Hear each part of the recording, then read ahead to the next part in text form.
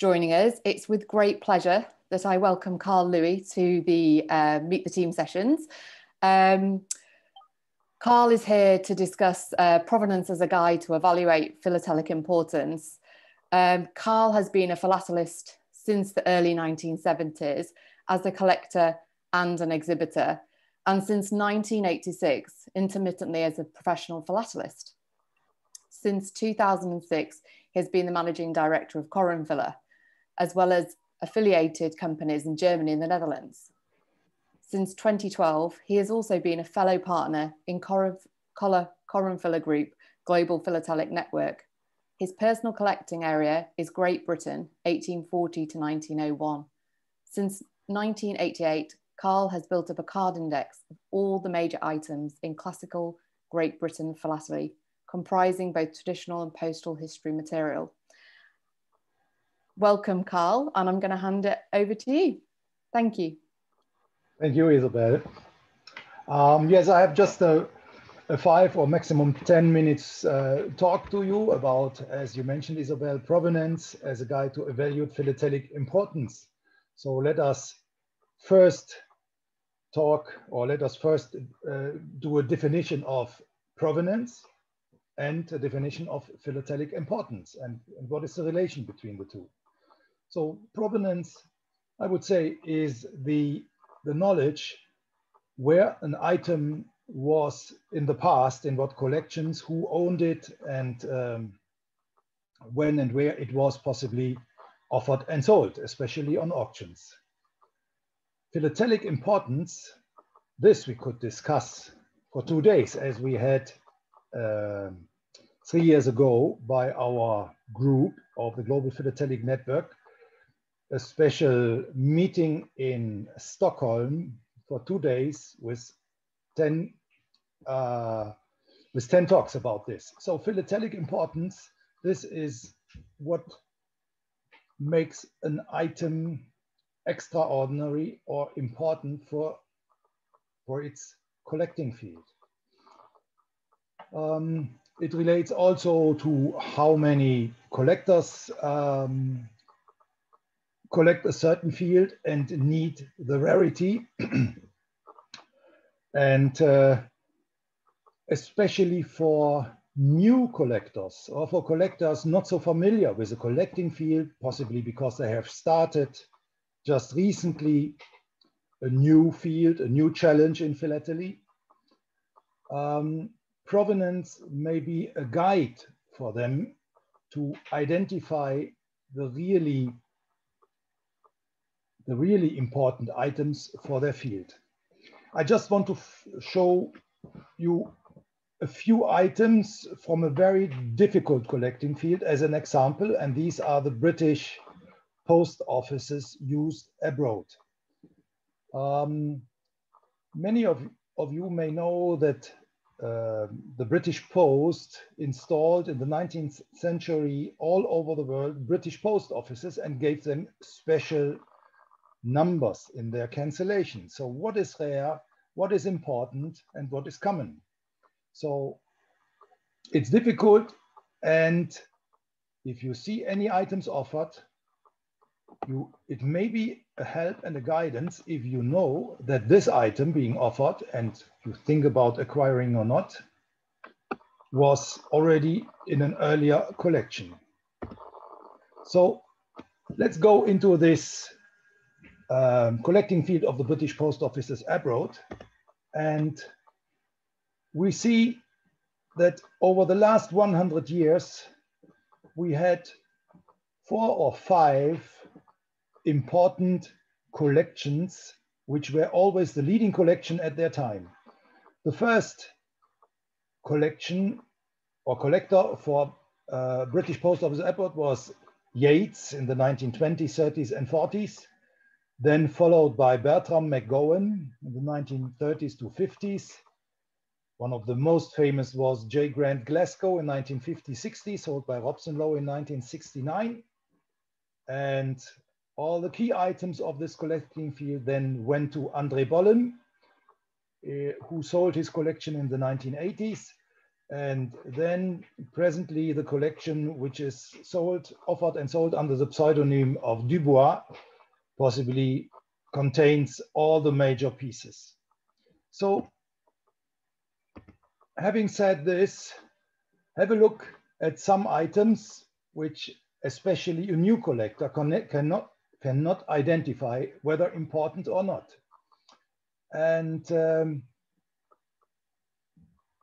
the way auction houses presently present these rarities is mentioning the provenance at the end of the description, mostly with the not only the name of the collector, of the former owner, but also when and where sold, including lot numbers. And I think a very easy and nice guide is if the former collectors are being illustrated together with the item. So this example is, for example, a very rare cover from Antofagasta, a cancellation never seen, or let's say nearly never seen, especially for a new collector. But if you know that Louise Beutet Lichtenstein, Alfred Lichtenstein, her father, and André Bollen were the former owners, this immediately gives you the idea that this item must be important for the collecting field. It must be philatelically important. Another item from Peru, for example,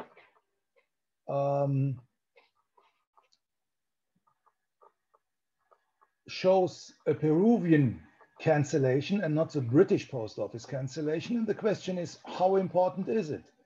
But if we go into the past, if we look what we can find about this item, means we find it even in Yates 1940, we found it in the Glasgow collection, we found it in André Bollen's collection. So if all these three heroes of British philately, or let's say of British post offices abroad philately, owned this item, this certainly is a good guide that this must be one of the most important in relation to philatelic importance. Another cover again is this overland mail cover from Trieste to China. Here we can see that some of these covers or items from the British post offices abroad, sometimes they went through all the collections of the specialists of the collecting fields, but on the other hand, they also might have gone into collections of, let's say, an Egypt collector, because the cover went through Egypt and the British stamp was postmarked in Alexandria in Egypt. For example, Bayem was an Egypt collector, and he is in the row of the important provenances. So again, the longer the pedigree is, the longer the pedigree of provenances is, and the more important names are being mentioned, we can be nearly sure that the item must have a high philatelic importance for the collecting field. This may possibly also be shown with this item, which does not look very important. It is a cover which I would normally say, okay, we are done at 200, 250, 300 sterling. But it shows a date of 10 September 1857. So it is the earliest known usage of the British stamps in Gibraltar, cancelled by the Gibraltar J barrel numeral. And the cover has been part of the J. Grant Glasgow collection, part of the André Bollen collection. So this underlines the importance for this cover for the postal history of Gibraltar. So provenance again guides you to the important items. Another item, and the rarity you will see only, let's say, at a second glance, not at the first glance.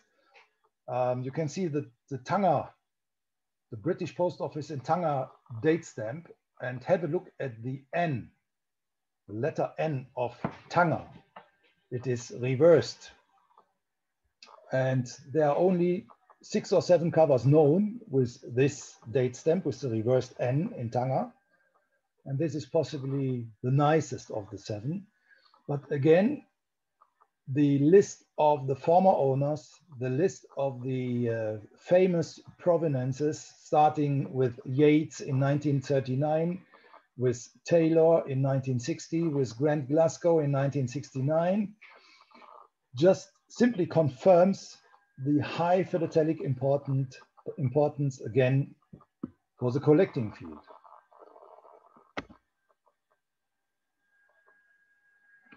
This as a short introduction, and I would like to chat with you to answer your questions on provenances, on the importance of provenances for philately, and especially on the provenances for philatelic importance. Thank you. Thank you so much, Karl. That was brilliant. So basically, to ask Karl a question, all you need to do is unmute yourself and ask, or please do put it in the chat box. I have a question. Yes, Susan. Okay.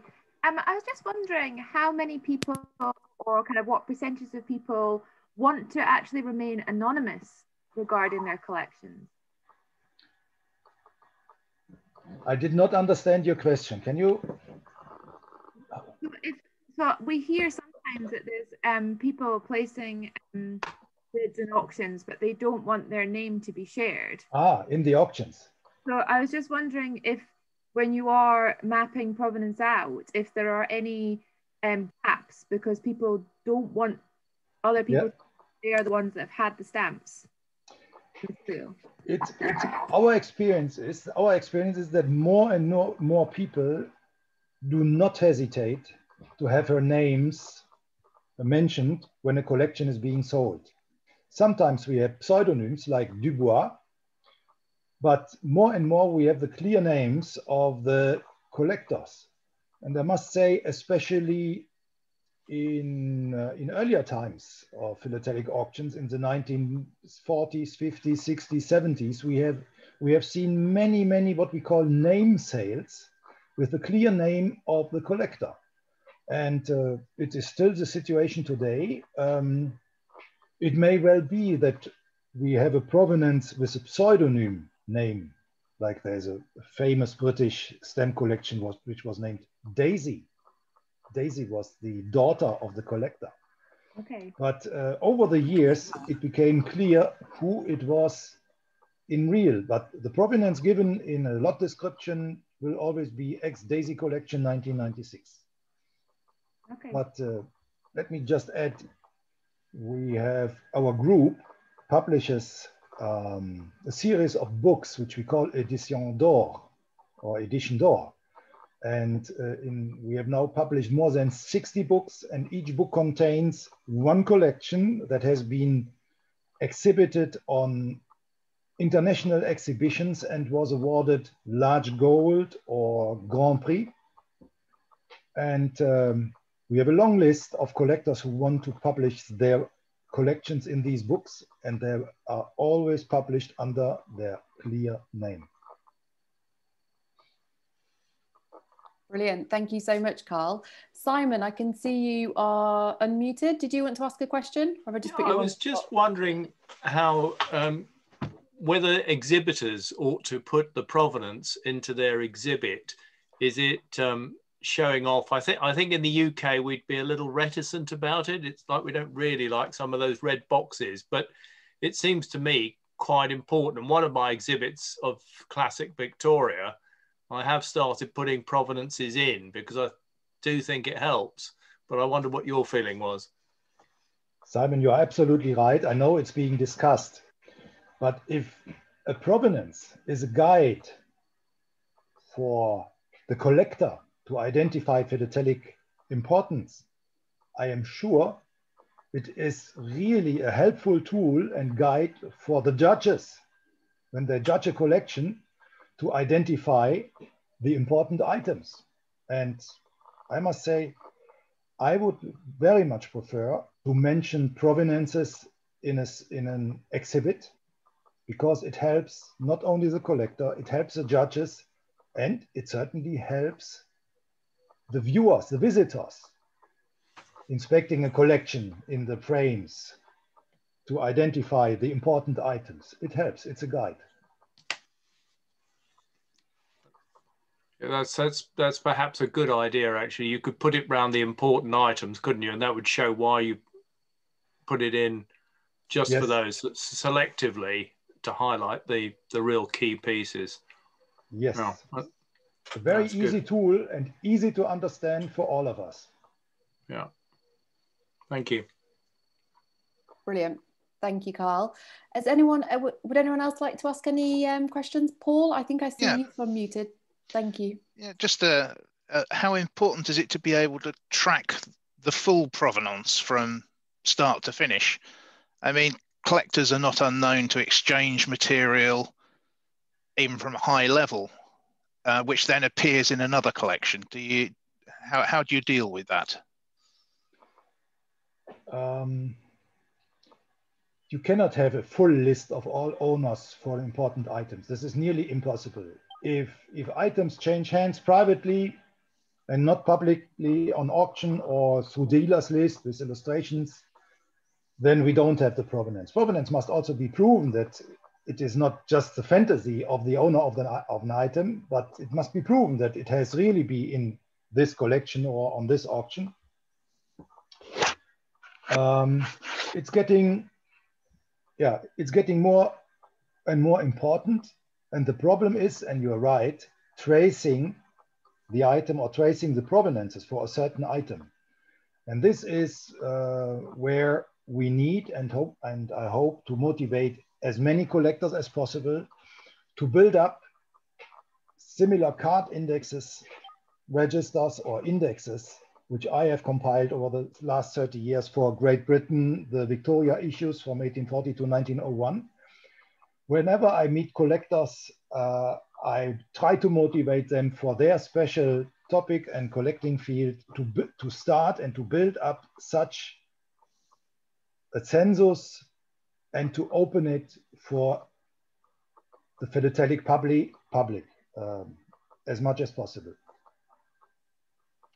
Thanks. Brilliant, thank you. Would anyone else like to ask Karl a question? Yeah, hi, it's Kim Stuckey here. What about new discoveries, Karl, that may be more important than ones with good provenance? How would you handle that?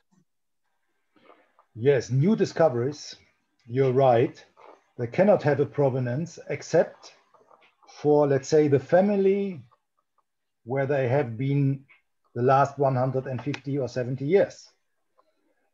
So the provenance is the find. So if you have a new find, if you have let's say a family correspondence coming up out of the blue, and then we should try to fix the situation or the find as such for the future. And we should describe it with the item that is being offered, either through a dealer's list or through an auction, but tell the story when and where the new find came up. Yeah, so for example, it's X family archive or something like that. We should give the find a name like, yeah, the family archive, the addressee or whatsoever. The find should get a name. We should invest some fantasy in it, but it should be, the story should be told of the find. And I think this is part of the fascination of philately. So we all want to grab out such a new find, but if you do so, tell the story to others whenever the items are being sold. Thank you. Karl, I had something, a question that came in that was probably more related to Suzanne's question as well. Sorry, I missed it before it came into the chat. It's just with regard to anonymous collectors. So the question is, at some point, an anonymous collector's name becomes known, like Dubois. Do you use the real name at some point or always maintain the anonymous name? We will always maintain the anonymous name, because on the auction catalog, the anonymous name is being mentioned. If we are the auction house that sells a collection under the anonymous name, we will never mention the clear name, always, never in the future, even not in 10, 20 or 30 years. If other parties in the market mention the clear name, it is not our problem. But the auction house respects that the consignors decided to use a pseudonym or anonymous name, and we will always respect this. So many know who is the clear name, but we will never mention the name, never. Thank you, Karl. Would anyone else like to ask Karl a question?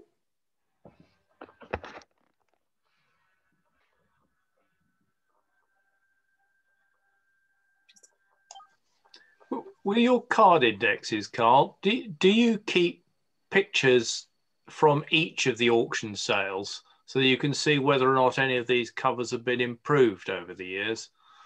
Yes, very easy. For the same item, I may have 3, 4, 5, 6 or 7 or even more index cards, because I do not check if I work out an auction catalog to put the relevant and important items into the card index. I do not check if I have it already recorded or not. And such an index card always has an illustration, the description, the source, the catalog number, and the date where and when it was offered on it.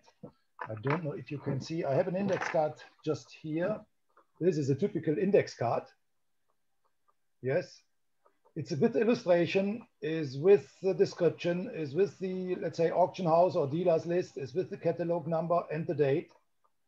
And if, for example, this has been offered variously, this is another index card with the same item. And you see, and this was part of my, this was my talk, the topic of my talk yesterday, you can see whether items have been improved or not. If margins have been grown or a perforation is grown or whatsoever, you will see it. And by comparing the illustrations on the index cards with the illustrations from former auctions or from former years. You can see in the background, by the way, part of my card index register. And these are all boxes. Each box contains about 500 to 600 index cards. And I have now 140 or 145 boxes. So the number of entries, the number of index cards should meanwhile exceed 90 or 100,000 cards or items, let's say items. Now you've set new standards for all of us, Karl. It's salutary. I'm very impressed with what you do in the catalogues, and I've started to improve my own databases and recording more now. Super. It's a what big are you job, recording? Simon, what are you recording? I recording? recorded in a spreadsheet database really program rather than cards, but yeah. The question is, do you do it digitally or on index cards? So since I started in 1986, I stuck now to the index cards because I don't want to start again from scratch. No. It's a great job. Simon, we can always exchange information on certain topics. I'm always open to any collector to exchange information. Thank you. And this is, of course, for free. It's my hobby. Yeah, it's my hobby. Brilliant. Thank you so much. Has anyone else got a question? Yes, hello, this is Michael Perm. Sorry, I was late to the talk. I would have a question. Do you also, it was possibly mentioned in the talk, do you also check other like public auctions for high visibility items, no, of course not for the simple ones, but for higher visibility items? And would you record the passing of such an item in another auction, Sotheby's or something bigger in your catalog? Yes, of course, we would do so. So a provenance is independent from the auction house or from the collector. So I have no problems, of course not, to mention any other auction houses like Siegel, Spink, Feldman, whatsoever, to mention as a provenance when they sold an important stamp or item. And yes, it's part of the provenance. So, and we all have to accept. It's not only from our own auctions. Okay, thank you. Brilliant, thank you. Any other final questions for Karl? Can I ask one final question? It's Kim again. Of course. Karl, do you have a lower limit of the sort of items you look at? Because obviously there's a lot of things being auctioned at once. So you're right. Where do you set your limit, or is it in a particular area or areas or whatever? My limit is, let's say, the area is Great Britain Victoria issues 1840 to 1901. So this is very limited. And then you have to have a border to the common items because otherwise you will stuck. So I made a list when I started. I had a very good advisor, and he said, Karl, before you start, think about what you include and what not include. Otherwise, you get mad. And so I made a list. For example, I'll give you an example. From the penny black, I start from strips of 4, used, penny black used. I record everything from, let's say, strips of 4 and larger. Covers with 4 stamps on or more. Or it must have a rare variety. Let's say from the penny black plate 11, I record all single stamps, all covers, all multiples. But if you try this, I had just this morning an email communication with a request for provenances. If you would try to record every, let's say, penny black, even a penny black on cover, impossible, impossible. So you have from the beginning on, make the borders where you think about what to include and what not to include. This was the best recommendation I got 33 years ago. Yeah, sounds really good. Thank you. If you go on the Corinphila website, you will find, as an example, my list of items that are being included. So this gives you a very good impression of how you can compile such a list and decide what to include or not. You will find it on www.corinphila.ch. And also, if you visit our booth, there is a link from our booth from Stampex also to this list. Have a look. And you can contact me whenever you want later on, if there are any questions remaining. Brilliant. Thank you so much, Karl. Thank you everyone for joining us. I think that was excellent. I'm just going to hand over to Suzanne Ray, the chair for the PTS.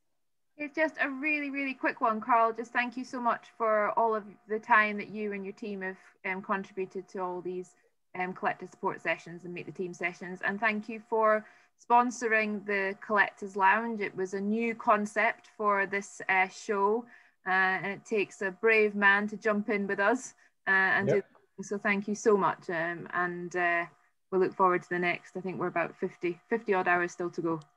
Okay, thank you, Suzanne, and thank you, Isabel. No problems. And just for everyone else, I think that, Karl, will you be back on the booth just after this, if anyone's got any questions. Yes, of course. In 2-3 minutes. Yes. Perfect. Great stuff. Thanks, everyone. Have a good afternoon. Bye. Good afternoon. Bye-bye.